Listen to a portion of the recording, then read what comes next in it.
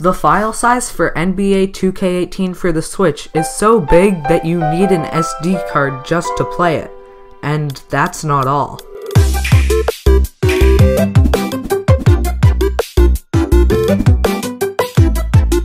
Hi guys, I'm Thomas from the Switch Stop, and this is a pretty big deal in my opinion. So, no one's really talking about this. Everyone else is talking about the big indie events going on right now with like Shovel Knight and No More Heroes, but this is extremely important in my opinion.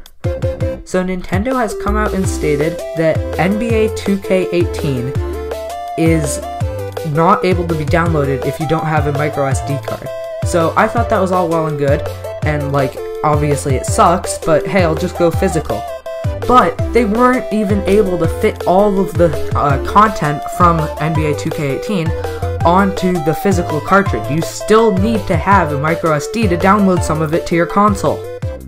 Now, if you think that's like, okay, that's pretty stupid, yeah, it is. But that's not even the worst part of it all. Nintendo came out in an interview after they announced like this partnership with SanDisk and some new SD cards.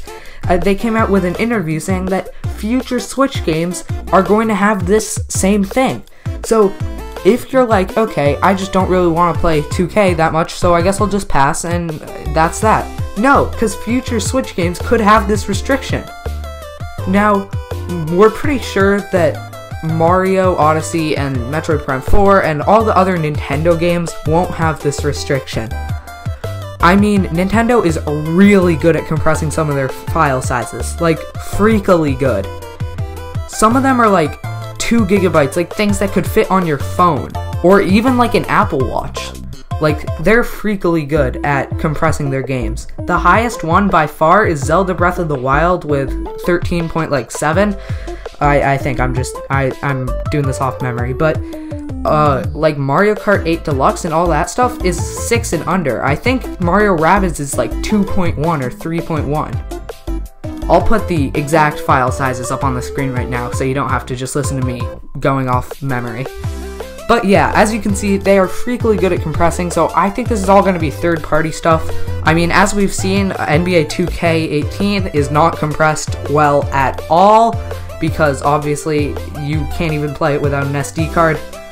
I just thought this was a huge problem for the Switch. Like, this story just keeps getting worse and worse. First I thought it was only the digital version of 2K, now I learned it was the full retail physical copy of 2K2, and now it can be any Switch game coming up in the future. I mean, this just really is not good. I've been coasting on by without an SD card, but looks like I'm gonna have to get one if I want to get 2K, which really sucks. So what do you guys think? This is kind of just a quick update video. I think this is actually my 4th video of the day. I'll put the other 3 up on the screen right now. If you could go check those out and comment what you thought of them, that would be great. I'm really trying to grow this channel hard, and it's actually going really well. So if you can just watch them and then comment what I could do better. Like, criticism is always important, especially when you have a YouTube channel this small. So thank you guys so much for watching, and peace out.